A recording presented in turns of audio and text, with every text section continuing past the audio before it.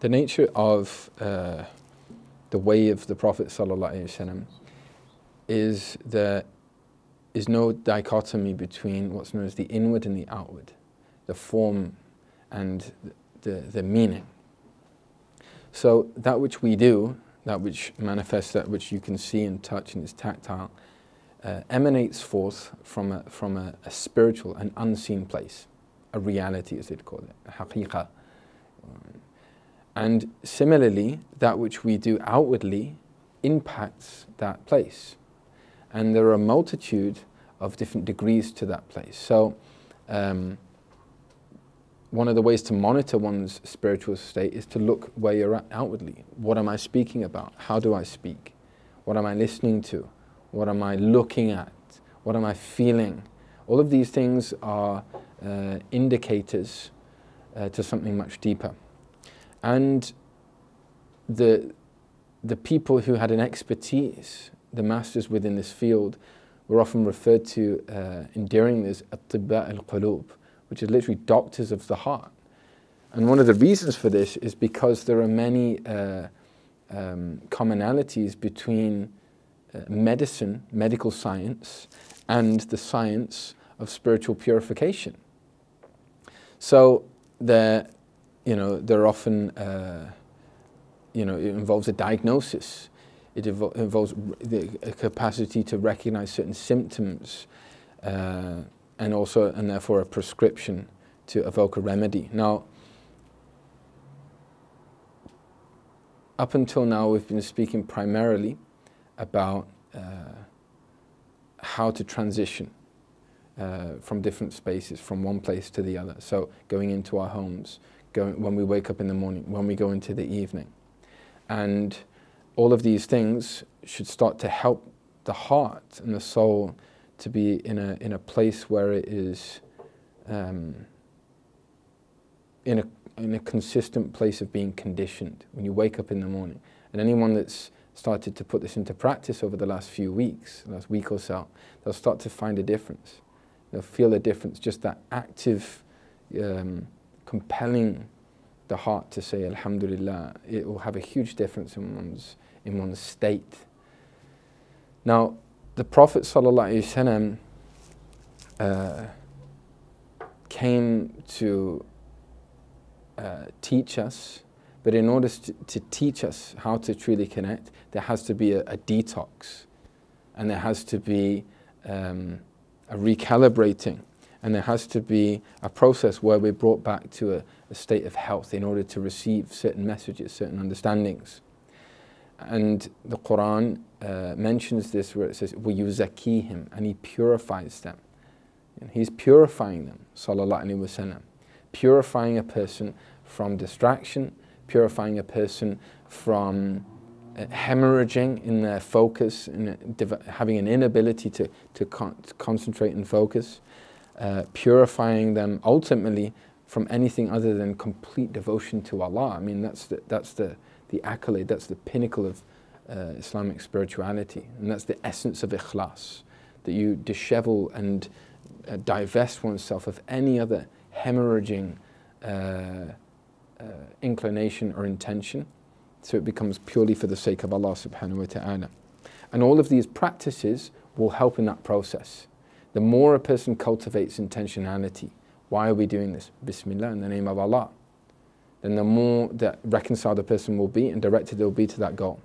The more a person practices gratitude and places gratitude in its right place, Alhamdulillah, after we do something, the more a person goes into a state of recognition. And this starts to help a person upon their spiritual journey. Now, that's not where it ends, because throughout the day there are going to be moments where we're not waking up, when we're not going to sleep, where we're not going into the car, when we're not doing those kind of practical, seemingly trivial things. There are other things which affect our state, that affect our soul, and these can often be through engagement with other people.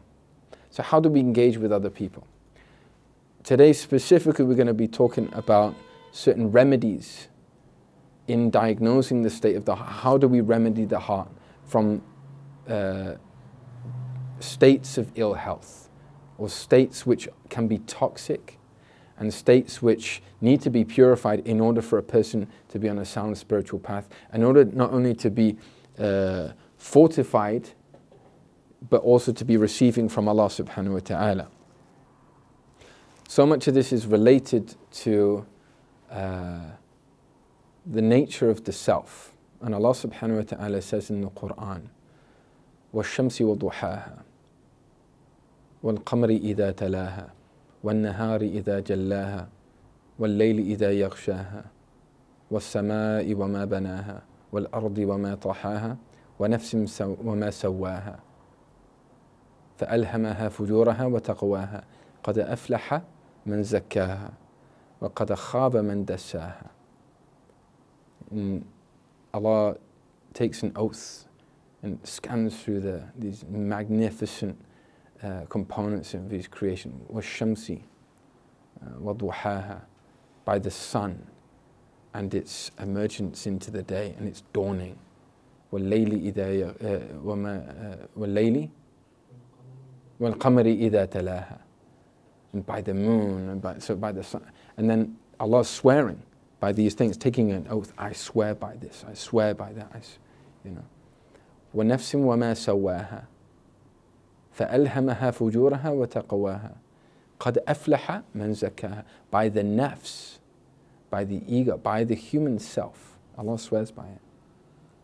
And then Allah subhanahu wa ta'ala says, قَدْ أَفْلَحَ مَنْ زَكَّاهَا. So all of this is like a prelude leading up to this epic reality within this surah. I'm swearing by these things which are magnificent parts of the creation of Allah subhanahu wa ta'ala. وَنَفْسٍ وَمَا سَوَّاهَا قَدْ أَفْلَحَ مَنْ زَكَّاهَا. He has succeeded. أَفْلَحَ مَنْ زَكَّاهَا, succeeded the one that has zakah, has gone into this process of tazkiyah. وَقَدْ خَابَ مَنْ دَسَّاهَا, and he is destroyed, ruined himself. مَنْ دَسَّاهَا, the one that soiled it, dirtied it, ruined it, neglected it. So the nafs and the nature of the nafs, if it's purified, it starts to be able to receive from Allah subhanahu wa ta'ala. If it's neglected, by default it becomes soiled, it becomes dirtied. And we start to have this, you talk about I feel cloudy headed. This makes me cloudy, my head feels cloudy. But the heart also has clouds. And what happens when the heart and the soul becomes cloudy, then it narrows the ability to perceive. It clouds that capacity to be in the state of active basira, where you're perceiving things, you're perceiving meaning. Now what happens with that is that it changes the way you view the world. And it affects what you see on the soul. So you can be living the same existence, going to the same day, but why do you feel a different feeling in different days? Why when you go to work one day, it feels different to another day? And often our diagnosis is very superficial. It's only at the very scanning the top of our, very superficial level of our being. I just had a late night last night. Maybe that's a part to do it, no doubt. I just, someone spoke to me the wrong way and I've just been frustrated ever since. Maybe that's a part to it. But what the Islamic tradition does here is it goes right, because of the importance of taking care of the nafs, and that true success in this life and the next is based and rooted upon it, upon purifying it, upon cultivating it. And eternal loss, yataratib, is based and founded in just neglecting it. The scholars paid a particular importance to this. So what we need to do is go into a regular, develop a practice of a regular checkup of the self-checkup. How do you self-diagnose? Because if you don't, then you're going to be self-harming, harming the nafs. And what that can lead to is a whole host of other different diseases of the soul. Just mere neglect of the soul inherently is indicative of a disease. Because when you leave something that is meant to be flowing, it's like a stream, it starts to become putrid, it starts to fester, and it starts to, other creatures crawl in that you don't, it's like a swamp. So the soul needs to be tended to. It cannot be neglected. And we need to go through a daily practice of just weeding out some of these things. Now, we just wanted to reflect on a few examples of this. And then we can, inshallah, start to base and construct a daily practice for weeding out what's in the soul. So, the scholars talk about the muhlikat. The muhlikat from the word halak, that which literally ruins you. You could translate maybe in a nicer way into the English language as vices. But muhlikat is literally that which will lead you to destruction. It's those traits within the self and within the soul that if they're not tended to, if they're not weeded out and they're not remedied, and something else isn't rooted in its place, then it leads to a person's destruction. وَقَدْ خَابَ مَنْ دَسَّاهَا. So, if you look at the primary, like the cardinal sins, the real problems within the soul, the scholars had a difference of opinion, but primarily they're related within the same category. So things like pride, conceit, arrogance, often these things are related. What is conceit? Conceit in the Arabic language is ujub, often translated as ostentation. It's quite an interesting word. Like, I don't think typically people will use the word ostentation. You seem like an ostentatious person, Normally they'll use the word vain, like you're so vain, So vanity is one of the primary diseases of the heart. Now, where does that come into arrogance? It's important that we understand these definitions so we can self-check, so we can check up where are we at. Do I have anything of this? How do I screen myself? And then how do I prescribe, engage in a methodology which allows me to now be purified of those things? And bearing in mind that we're all susceptible. It's not like I don't have those things. That's the sign that you've not really looked deep into what's going on in that garden, what's going on in that flower bed. There's some weeds creeping up under what you seem to look like flowers and beautiful leaves, but what's going on there? They need taken out because they'll suffocate the entire space without you knowing. No. So, and just to keep it very real, sometimes these things can seem really heavy because this is the real bit where you look into the mirror. And this is why the nafs even starts, we've got to be really, because the nafs will try and find any way it can to squeeze itself out of looking in the mirror. And what's to do with the mirror of the heart, then even more so. So I'll just do my, alhamdulillah in the morning and astaghfirullah in the night, and that's good for me. But if we want to get really practical, really analyze the nafs, and really transformative in our journey, in our suluk, in our wayfaring, in our spirituality, we have to really take it on. And this is why this practice requires courage.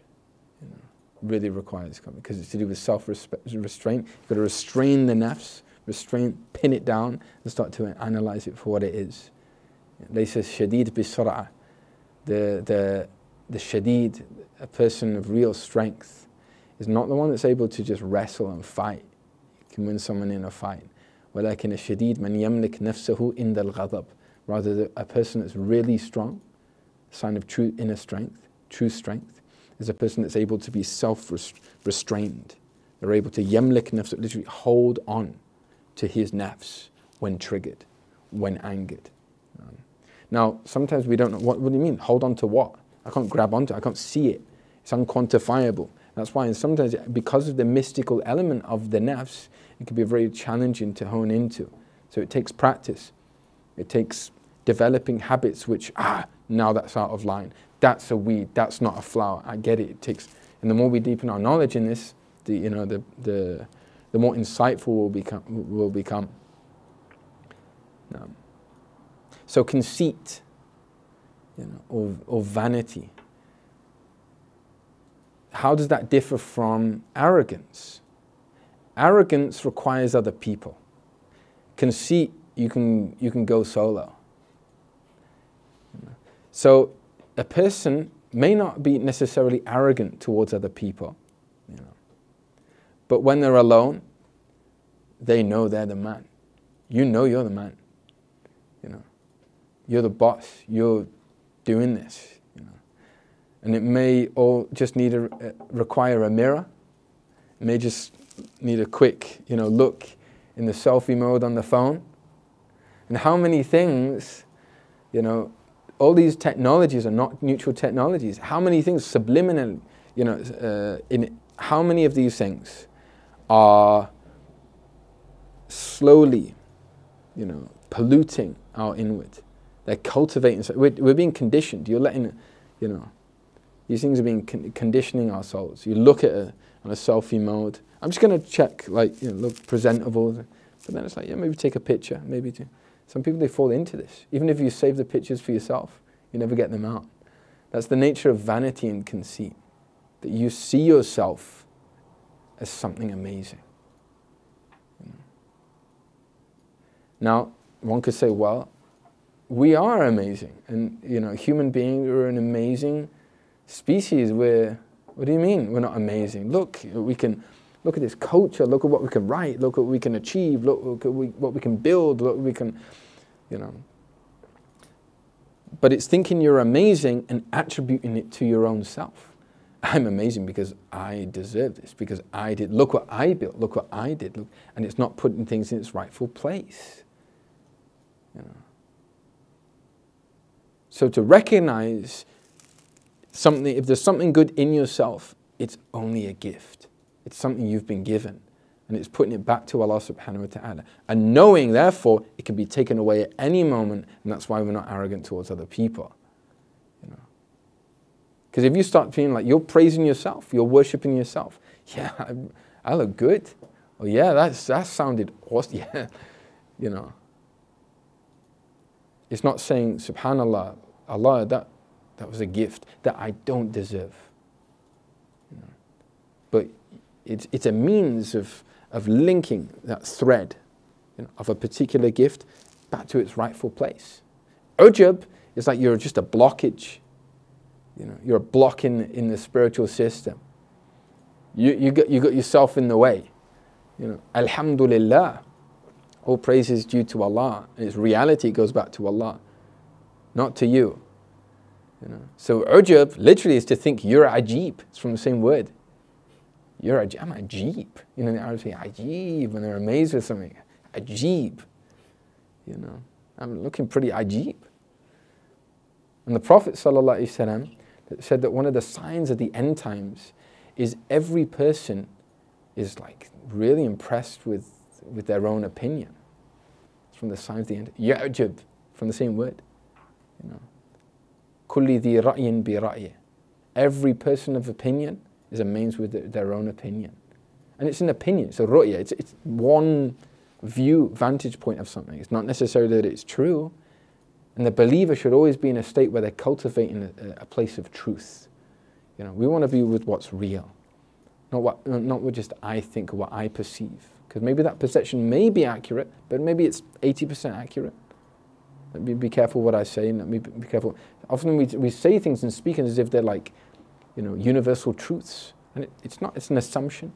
There are sprinkles of conjecture in it. And in order to become people of truth, we need to cultivate how we're projecting truth, how we're allowing truth to penetrate us, what we speak and what we listen to, what we see.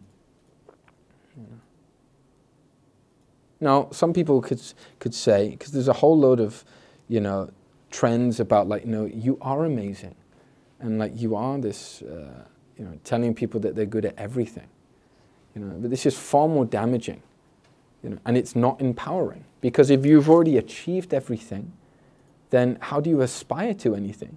You're already the best. You're the best. You've got the best voice. You got the best. You should really you should be famous. It's just like saying, let me just inject all of these spiritual diseases onto you. No, thank you.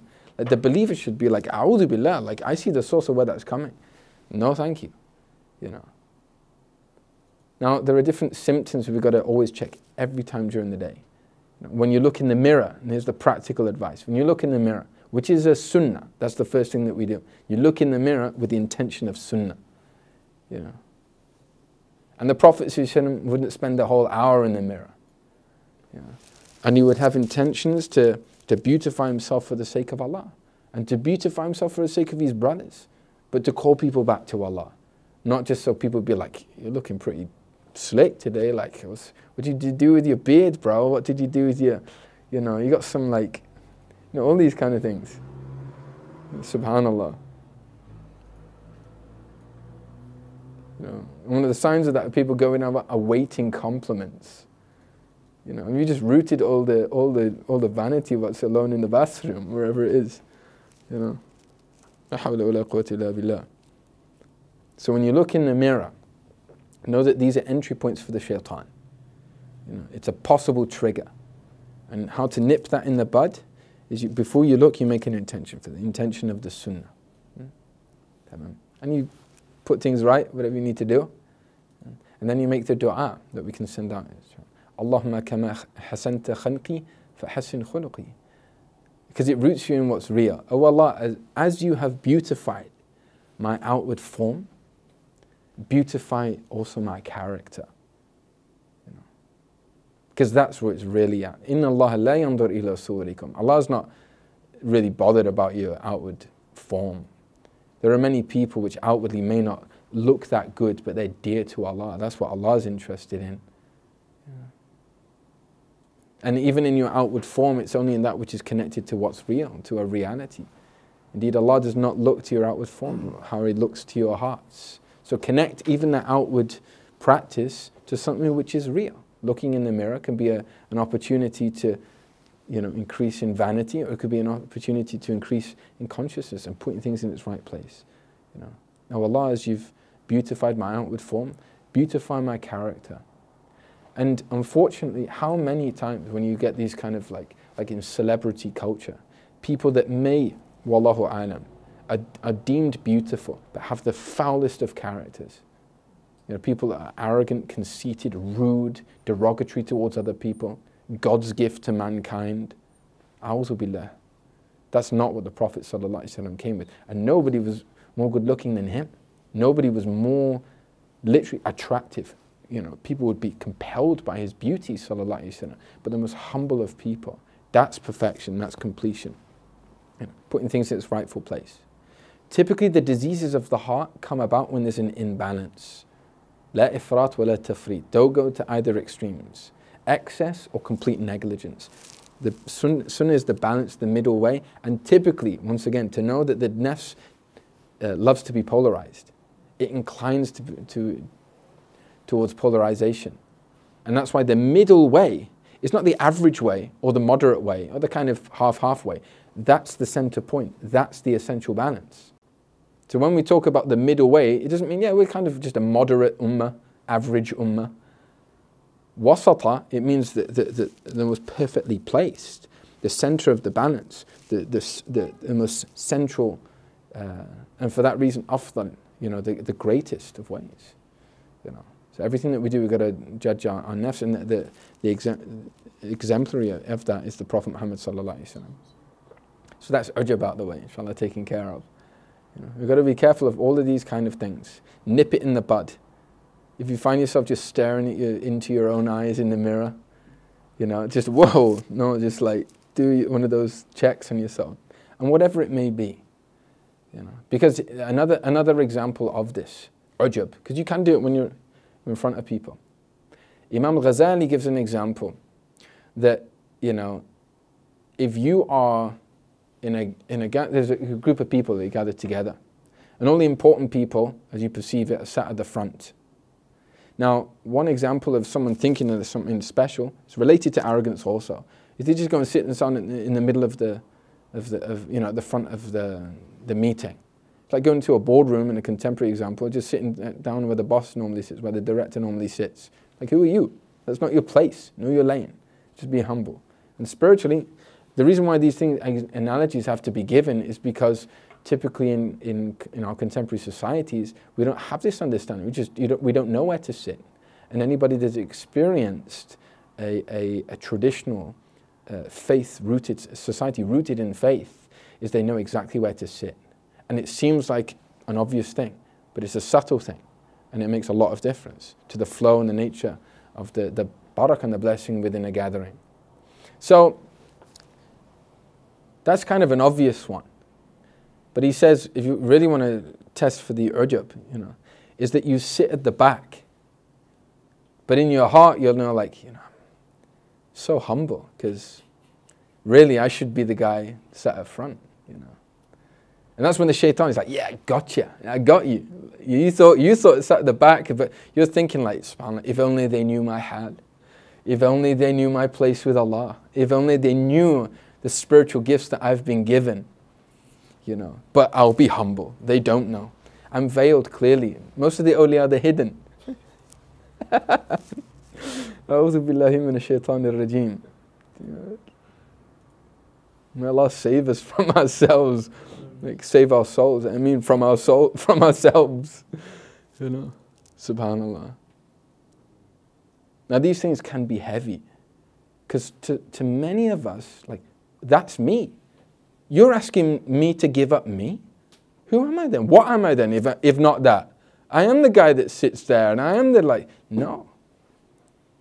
What the sunnah is calling you is the real you, the true self, the self which has the potential to know Allah. The self that when purified can be, when we talk about success, falah, we're talking about ma'rifah, that the soul is now so ready to receive because it's gotten over itself. Like, get over yourself. That's the nature of ujub. And Allah give us tawfiq. So arrogance is in the same kind of category. Arrogance is where you need other people. You look down upon other people. Ihtiqar al-khalq. You just start to look down upon other people. Basically, that you are better than someone else. And normally, these are for erroneous and misguided assumptions. Now, the imam, the leader, the master of this particular way, also used the same methodology. Well, you created him from clay and you created me from fire. Like, I'm made from fire. And you create him for just like clay. So therefore, it's like, okay, yeah, shaitan, where are you going with that? So therefore, erroneous equation. So what? So what you were made from? False logic. Talking to my rationale, my perception is this is better than that. Well, that's not the way Allah subhanahu wa ta'ala has made it. Sayyidina Adam was greater than Iblis. And he couldn't contend with it. He couldn't deal with that. He couldn't deal with it. Now, arrogance could be that you may have a blessing that someone else does not have. But once again, it's this idea of not being able to appropriate it properly, to think that you've deserved it. I worked hard for this. I deserve this because this is what I've worked hard. You may have worked hard. Who gave the ability to work hard? If you were crippled and in a coma, would you be able to do the same thing? Okay, who prevented you from that? You. And all those times when you were working hard, you're inhaling and exhaling. How many breaths did you breathe? Whether Allah subhanahu wa ta'ala to cause the oxygen just to go? That was from you. You caused the oxygen to be there. Everything which was going on, which could have gone wrong inside of you, who was that from? You. You're in charge of your heart and your organs, your pancreas, your liver, your stomach, your intestine, your lungs. You were kind of monitoring that whilst you were, getting up there. Nope. It's all from Allah. Even that inspiration, even that tawfiq, because how many times Allah subhanahu wa ta'ala opens up a doorway for some people and He doesn't for others. And it's not necessarily that they're better or more deserving. Hikmah, so wisdom. So arrogance is attributing things to oneself. Now our Prophet ﷺ was the most humble of people. And he would love to sit with the masakeen, the down and outs, the downtrodden of society. And it wasn't kind of like, let me do my empathy practice for today. People have this really warped idea of empathy, and it's far closer to like this self-gratification kind of, I've developed empathy. I can feel sorry for people. Barakallahu feek. How is that helping them? You know, now because you've detuned out of that worldview where you're so self-obsessed that, you know, if somebody is like homeless or somebody's in need, let me feel empathy for you because that makes me feel good about myself. A'udhu billahi minash shaitanir rajim. The real empathy has no place in the self at all. It's connected to the ruh. Because what it does is it drives you into action. Okay, now how can I serve this person? What can I do? Because there is a responsibility now in being shown this reality. How can I serve this person? How can I help them? Whatever way I can do. That's the hal of a believer. You don't even see yourself, you know, like modern trends of, you know, gratitude. It's just, I'm such a good person because I show gratitude. How do you know you're not being taken into account? You know, the sign that something is being accepted by Allah, something is dear to Allah, and you're truly increasing in consciousness, you're truly on an authentic spiritual path, is you become far, far less aware of your own self. You become acutely aware of those things, but it's objectified. And you start to look, when you look at those flowers growing within your soul, those things blossoming and blooming, who was the one that caused that to happen? You're just tending to the garden. You make a flower grow, you can bring it, you know, out of its, you know, out of the bud. Only Allah can cause it to grow. All you can do is irrigate and tend to that garden bed. So also arrogance, a sign of arrogance is to turn away from truth. Turn away from truth. And an example of that the scholars give is when somebody tells you something that's real, and it may pinch and it may hurt, it may be bitter, but you can't take it.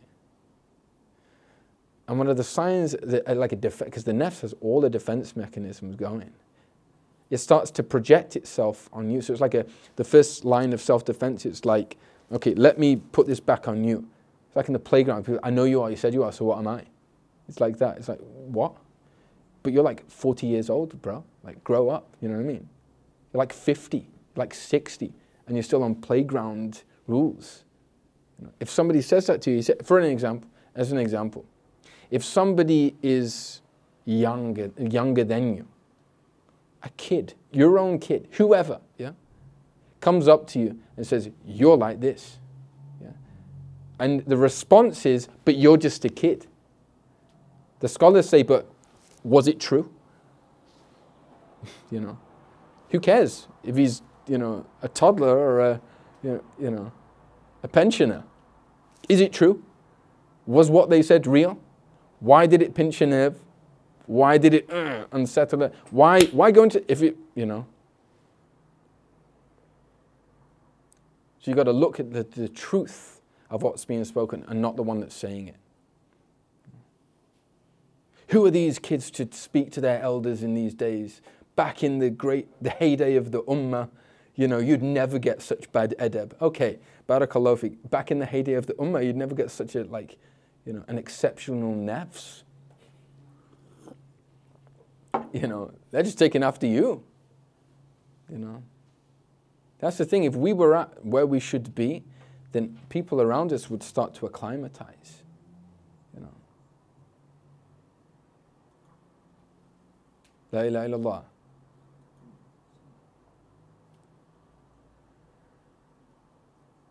And one of the signs of arrogance is you have this expectation that people to serve you. They should be serving me. Why are they not serving me? Why am I not treated, you know, in the way that I deserve? All of these things, it's all a sign of arrogance. You know?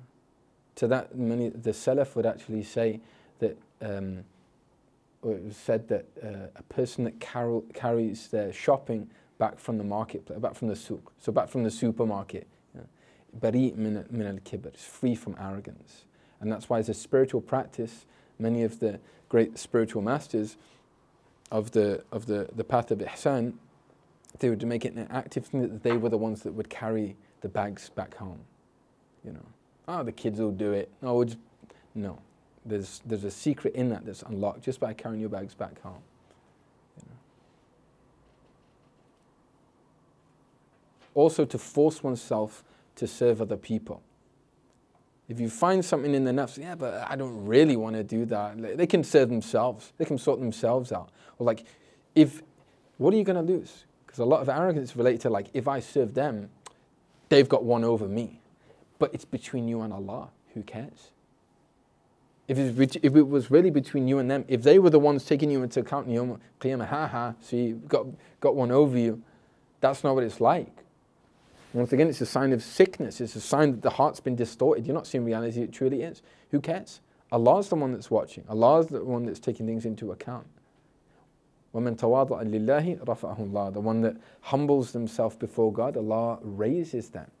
And that's a sign of a sincere aspirant, a true Muslim, really. And that's why it requires so much courage. It's not an easy thing to do. You know. Allah give us tawfiq, inshallah. So to have a wird, some kind of service, some kind of khidmah. Sayyid al-Qawm khadimahum. The master of a people is their khadim. Why? Because it's so indicative of this reality of humility and beauty within the heart. Subhanallah.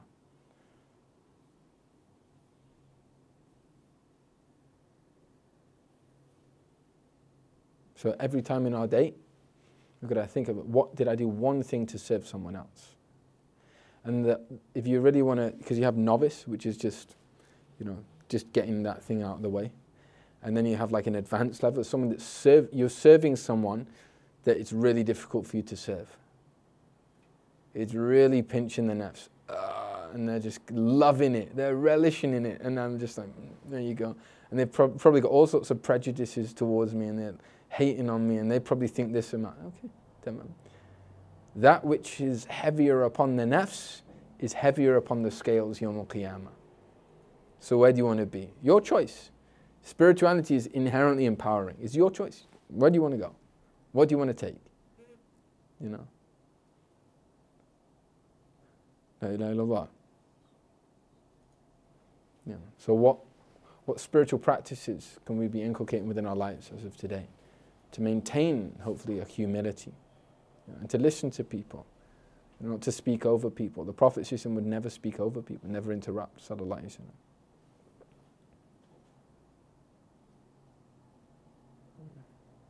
Sign of arrogance is just to be completely disparaging of everyone else's opinion. Basically, you're on top of the pyramid. Well, we know who was pretty good at building the pyramids, and that's the manhaj. We don't want to be on that.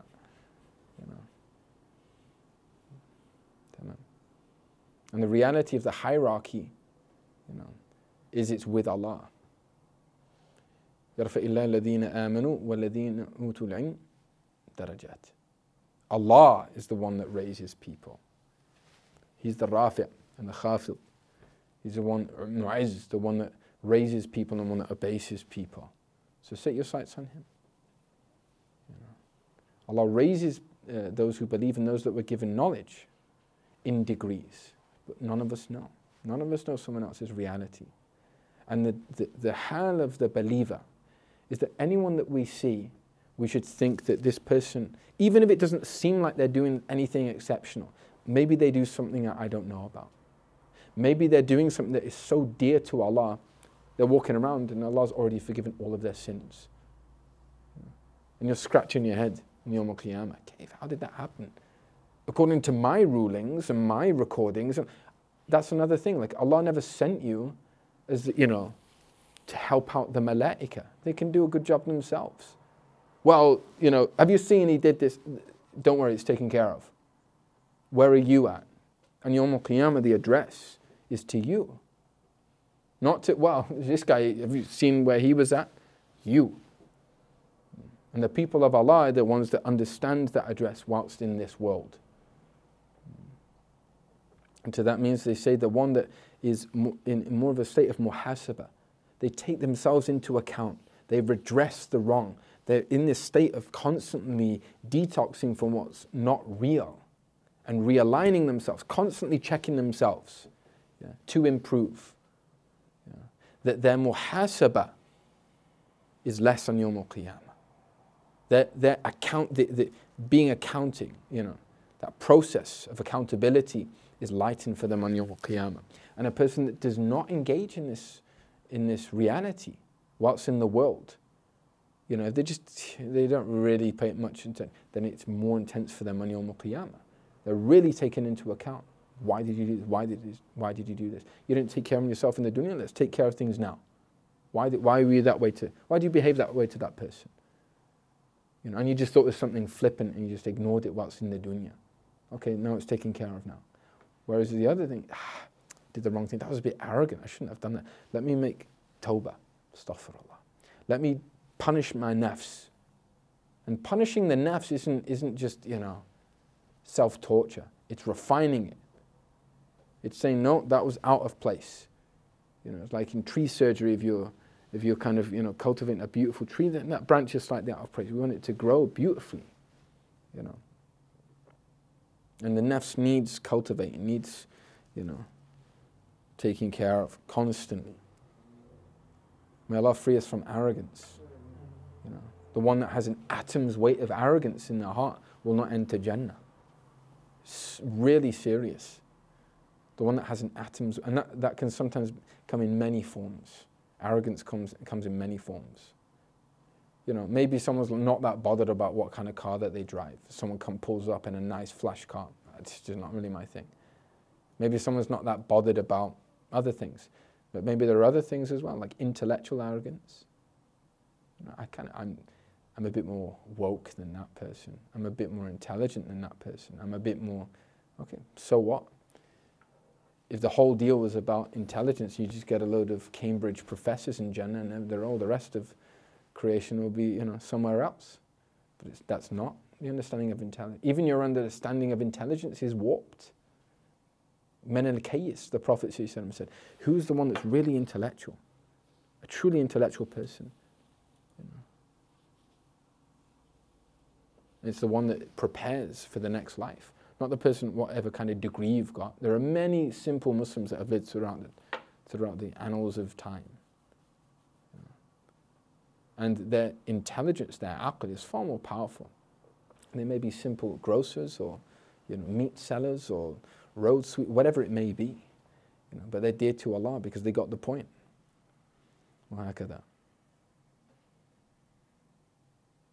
So they say, if you think you're better, this is an intense thing, but this is the medicine of the doctors of the heart. They say, if you think you are better than anyone else, you have arrogance in your heart.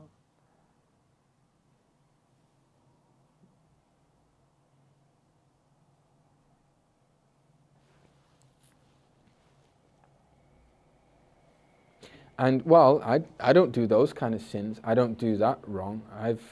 I gave that up before I became Muslim, and they're still on that. A'udhu billah, I don't do. Okay. Then they say the way to think about it is, that person's end, and you know your end. You know where you're going to go. You've got your ticket to Jannah.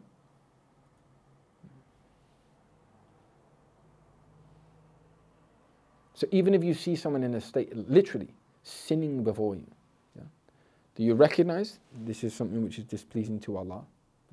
However, if you're going to advise a person, or it's not like, let me kick them while they're down. You're wise and tactful in your approach. But the state of the heart is, this person is still better than me because I believe that they will return back to Allah. And I have hope in Allah. That's my estimation of Allah, that this person will turn back.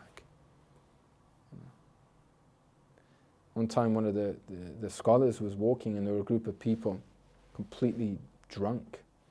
Just like a mob of guys, just Muslims. And this scholar was walking past and all of his students trying to be like dutiful murids, like astaghfirullah, look at these people. Because it's a subtle thing, because it can take on the garb of religiosity. Oh, look at these, stuff. This is not the way Allah likes it. Yeah, but is that what it's about? Or is it a subtle self-promotion going on there? Yeah. So the scholar, because he had insight, he turned to him and he said, Allahumma farrihum. fi dunya wal akhirah. Oh Allah, grant them joy in this life and the next. And they were all like, astaghfirullah, have we been studying with the wrong guy? What do you, no, look what they, and he said, are they going to be in a state of joy in the next life, other than that they really turn back to Allah? You know? So the dua is a real dua, and that's what we want for people. We want people to be happy. You know, some people, they have this really warped thing, like, you know, they want people to be unhappy. That's a really desolate state. What an empty soul. You know, the Prophet, they say the people of Allah, they're like dragging people to Jannah in chains.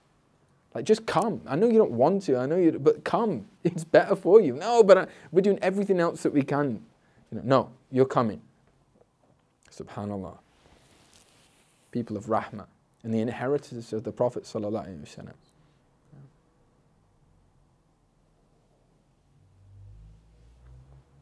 So check yourself from conceit and from arrogance. Patience is half of Iman, sabr. And the patience that a person has is indicative of the state of their Iman, of their faith. And patience, or the state of being a patient person, being a person of hilm and forbearance, requires training. Al-ilm bita'allum wal-hilm bitahallum. Knowledge is through actively, you know, seeking knowledge, being taught, you know, seeking knowledge. Wal-hilm, and forbearance or patience, is by making yourself patient, you know.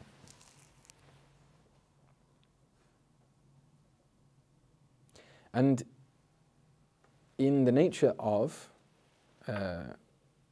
modern society, there are many mod cons, there are many luxuries, there are many things. And when the slightest thing, as we see it, goes wrong, you know, we lose patience. So anyone can be patient when everything's going right, going the way your nafs wants it to be. But what when Allah shows that maybe He has a different plan to the way your nafs has planned out the reality of existence? What if He diverges you from something a bit different? It gives you a different scene, gives you a different flavor, gives you a different amount, gives you a different...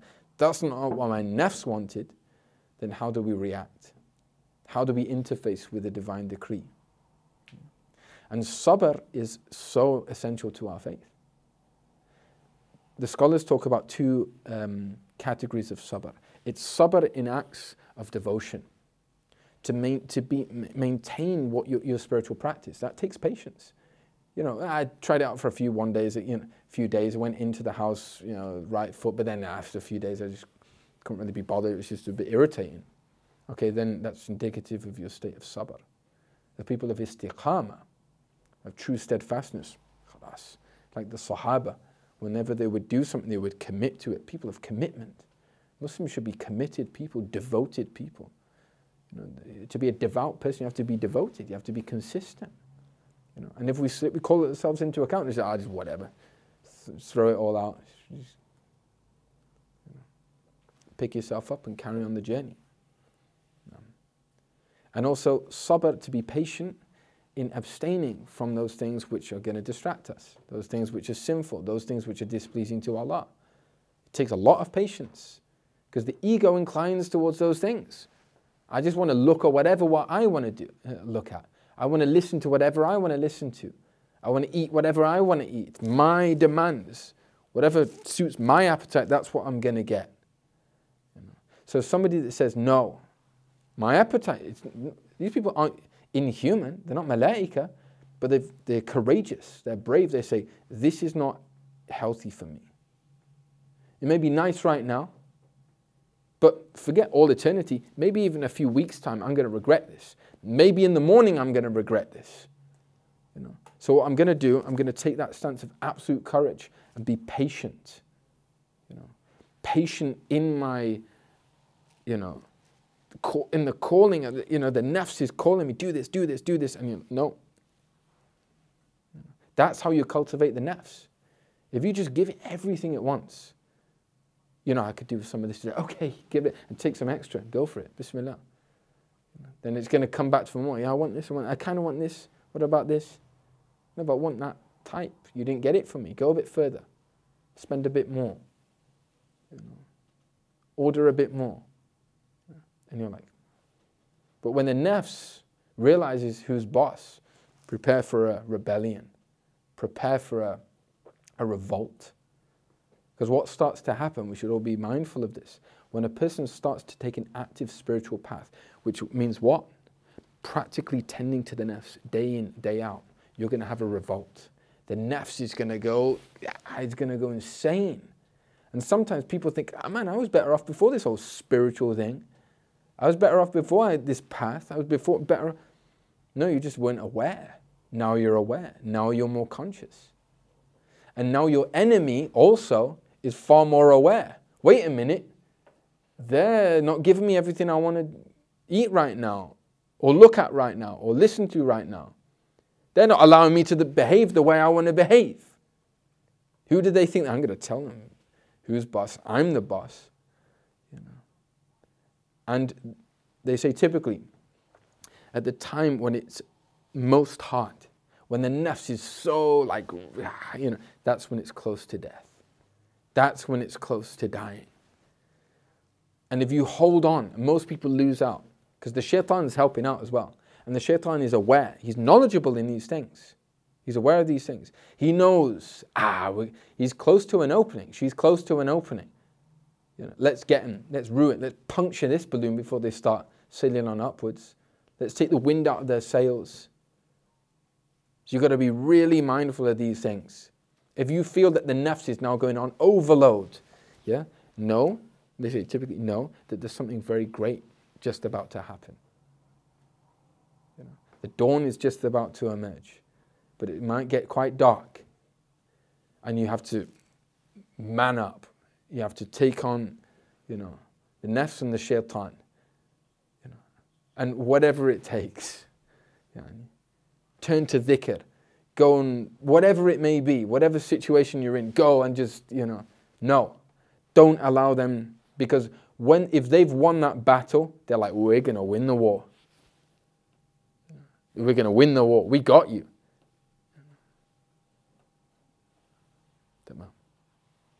So when the nafs and the ego start to get confident, and they're like, okay, we had a bit of a strategy, and then this person, you know, they started to come up with this new strategy. Wait a minute, spiritual path? What's up? Whoa, we don't like this. I'm eating a bit less. I'm not looking at whatever I want to be looking at. I'm not listening to whatever we want to be listening to. I'm not behaving the way that I want to behave. And it was all about me. So what's going on? Why is this happening to me? If they start to encroach on your territory, in your dominion, you know, and they strip away those faculties that you are truly empowered by Allah, you are Abdullah, and they're like, nope, you're my slave, you do as I tell you to do. If they start to win a battle here and there, they're like, see, forget this spiritual path thing, it was all a garb anyway. It was just something like, and let's really try and ruin them as well, because now they can be talking about it from a spiritual point of view. You know, I didn't attend the gathering because I like to be in khalwa. I didn't attend the gathering, I didn't, you know, I tried to eat loads more in front of everyone just to show everyone that I'm with them, but really I'm a person of zuhud, and I've renounced the world, but I'm hiding my true spiritual state. But what are you doing? Keep it real with yourself. Keep it real, because you're not kidding no one but your own self. Allah knows the reality. Wake up and smell the coffee. Keep it real, reset, go back to square one, and focus on Allah. Seek assistance in Allah. The nafs and the shaitan can be so heavy. Now, another thing that we should be cautious of as well, because of these two enemies of the soul, is to constantly self-check, you know, for any kind of inroads of sadness, you know, or anxiety, or worry, to know the source. The essential source of this is the shaitan. He loves the believer to be in a state of hazan, of sadness. Now, what typically we do if we're unaware of these enemies and their strategies, we'll say, I just feel a bit sad today. Okay, now you've proclaimed, where you're at. You've shown him your territory. This is where we're based. Okay, now he's going to come straight for you. Great. We love it when people are sad. Because where we can really kick them when they're down. And the shaitan, in essence, is weak. So don't let him in. Don't let him think he's boss. You have idhn from Allah, that you are responsible for your own faculties. And he cannot get in if you don't allow him to in. So much of practical spirituality is recognizing these points of entry and nipping it in the bud, closing it off. You're not getting in there. No. And what happens is that a person allows those things into the nafs, then anxiety starts to deepen and root within the soul, and it becomes a default spiritual state. Why am I sad? I'm just sad. Why? Just sad. So much of this also relates back to what we're allowing into our eyes and allowing into our ears. So a practical tip for a daily spiritual detox is to be very, very mindful of what we're consuming through social media. No wonder people are sad if you're looking through a constant stream of sadness. Like, you're not supposed to, a healthy human state is that you look at a picture which is tragic. You're not supposed to feel happy or indifferent to it. The real problem is when people become desensitized. You're looking at something that previous peoples would weep all night were they to see such a thing. We've got to be aware of these kind of things. And people say, well, I want to know what's going on in the world. I want to help. Keep it real. If we want to be really sincere about this path, this path doesn't transform me. This is what's it all about. I'm just going through the motions. Okay, let's keep it real. In those endless nights, looking through the endless stream of unconsciousness on social media, how many people have you gone out and helped? How many people have you gone out and fed? How many people have you picked up on the streets downtown and gone to serve? How much of your own precious money have you given? How much of your own time have you dedicated and devoted to serving those people? How much have you developed that bravery and courage to stand up against that oppression that is causing, other human beings to suffer? What have you really done? Really? They used to call it armchair politics. When people used to sit back in the armchair and, redress the wrongs of the world from the comfort of your own home. Well, now people are doing it every night. And now, here's the thing. People don't even care. It's like, oh, that's another sad thing. That's another sad thing. That's another sad thing. Part of the source for our anxiety as a species right now is we don't feel fulfilled. You are spiritually unfulfilled. Why? Because you're not living up to that which you should be doing. And you're trying to change the world, and you're not taking care of the one thing that has been entrusted to you by Allah. You. You. Not the guy next to you, not the guy over the road, not the guy in the masjid, that isn't praying right, isn't putting his feet right, doesn't know how to make wudu right, not her that's not dressed right, not him that's not saying the right thing. You. You. Take care of it. Take care of you and you'll change the world. Narrated one of the masters, he said, yesterday I was clever. Real clever clogs. I know it all. Part of the, intoxication of youth. Yesterday I was clever. So I was going to change the world. But today I'm wise. Today, right now, I've matured in my spiritual state. I'm wise. I get it. So I've decided to change my own self. And if we can implement this principle day in, day out, a little goes a long way. Redressing these things, tending to the nature of our souls. Don't think this is an abstract thing. That's why we talked about at the beginning, practical spirituality. There's no spirituality that's impractical. If it's impractical, it's not from the sunnah of the Messenger of Allah sallallahu alaihi wasallam. If you work on your soul, if you root out pride, vanity, you stop to think you're all that, how empowered are people going to be? How more selfless are people going to be? How much are they going to be serving people? You see someone, you know you have a duty now to serve that person, that human being, whatever way you can. That's caring for people.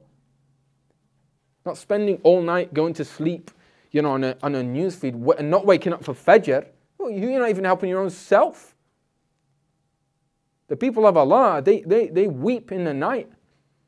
The Prophet ﷺ was up all night weeping for us, crying, Ya Allah, please change these people's state. Ya Allah, please. Begging Allah for you and for me, for the ummah of the Prophet ﷺ. And what it breeds is this whole outlook to society. People, oh, look at these kuffar. Have you given them the message? Do you know they have the message? They may be on a better state in Yawm al-Qiyamah than you. Ya Allah, no one ever told me. Nobody ever told me that you existed. Nobody ever told me that you sent a messenger. Nobody told me. All they did was they just cussed me out because I didn't know how to escape. And I was drinking, but Allah, I didn't know. Like, that was my only relief from the pain of existence. If I knew you, I'd turn to you.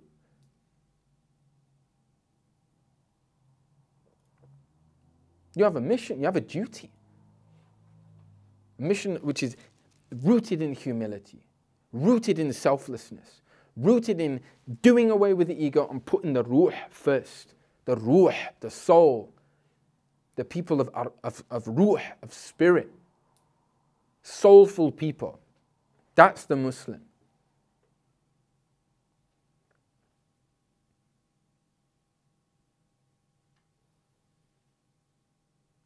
Check your heart. Every time you meet someone, what's the state? Nice to see you again. The world is sick and tired of fake smiles. There is no more time. Mean it from your heart. That's what the Prophet ﷺ taught you to do. Connect it to what's real. Make an intention to spread light. From Allah, not from you. You've got no light to spread. It's like an empty, it's like a plug that's been snipped into. No, you need to be connected to give light. And the only way to connect is constantly affirm, you are nothing. People are like, oh wow. No, we need to be self-confident. You're saying that the Messenger of Allah taught us to be confident in ourselves, in our nafs. We don't have confidence in ourselves. You're a conduit. You're a vessel. You should be a window back to Allah. Thiqa billah, confidence in Allah. So Allah uses you. That's why people, all this claptrap about self-confidence, seriously. Read where it comes from as well. Read the people that promoted these things. Read how vacuous and baseless it all is. And it's not that Muslims should be self-haters, The woe is me. No, the point is there's no me.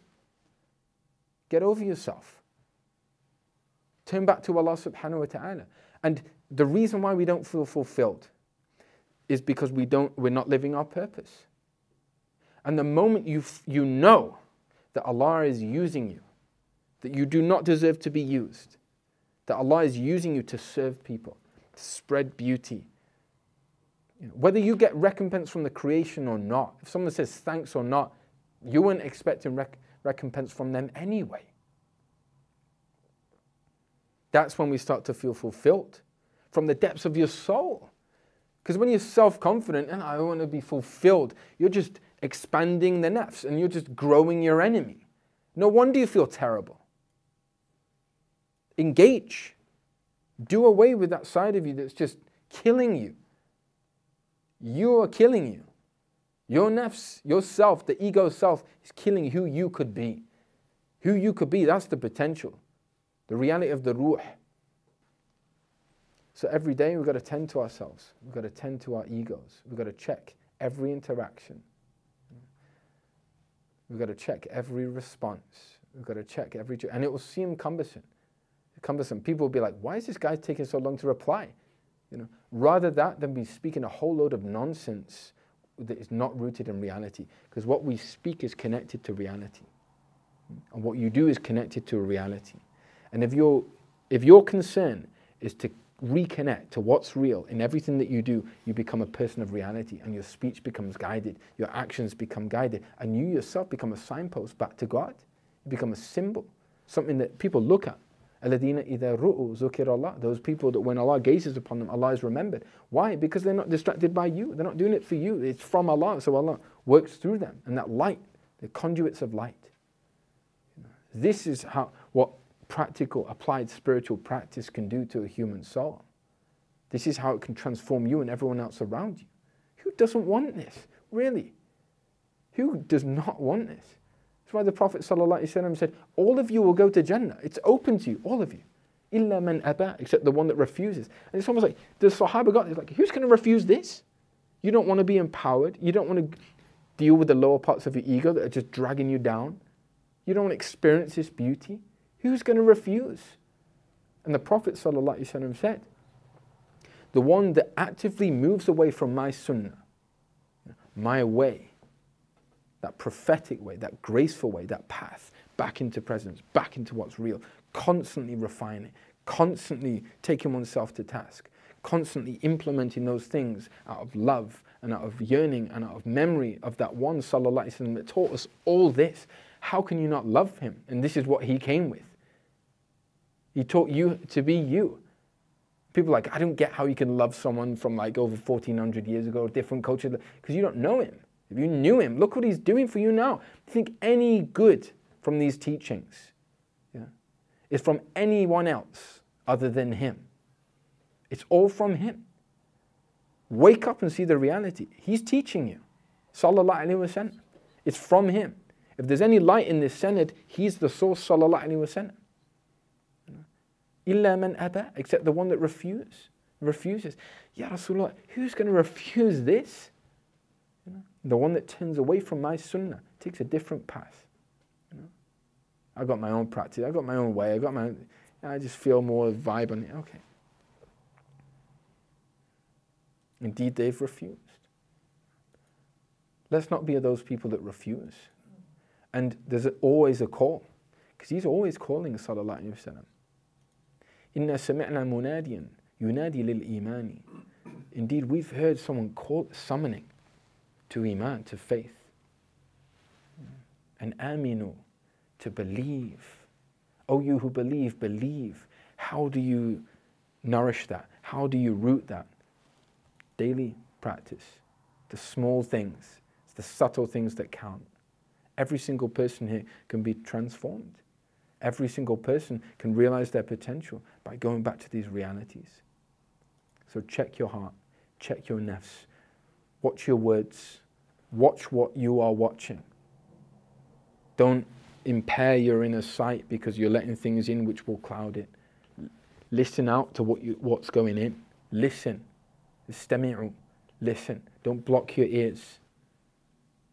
Like the people of Nuh, they just block their ears with their fingers. We can block our ears with many things.